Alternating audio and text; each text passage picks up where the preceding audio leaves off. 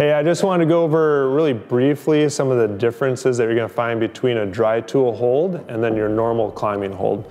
And it really comes down to both the formulation, the plastic that we're using in a dry tool hold as opposed to a climbing hold, and then also design. And when it comes to design, a lot of times what we're looking for is we want to find holds where the placement is designed for the pick. We want a lot of plastic because with dry tooling, the holds, essentially wear in as you're using them a lot. The plastic is wearing out, and so we want, big gaps of plastic between the bolt hole and where the pick placement might be, just as far as the safety and the integrity of the hold. We also want to design holds that if you're using them, the axe heads aren't smashing the climbing wall, and so a lot of the features are going to be, up off of the wall so that your pick placement isn't going to come in and damage the climbing wall itself.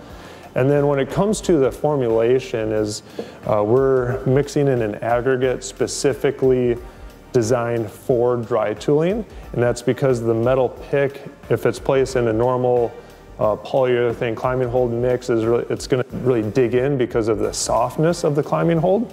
And so we're really increasing the durometer and then the strength of this is for this application. It's going to simulate, maybe dry tooling outside on real rock, and that's what we're trying to get close to, both from the durability and then the feel perspective on that. And so that's just a really quick overview of kind of those differences between a standard climbing hold and then a dry tool specific climbing hold. If you have more questions, hit us up at escapeclimbing.com and you can check out the full dry tool offering there.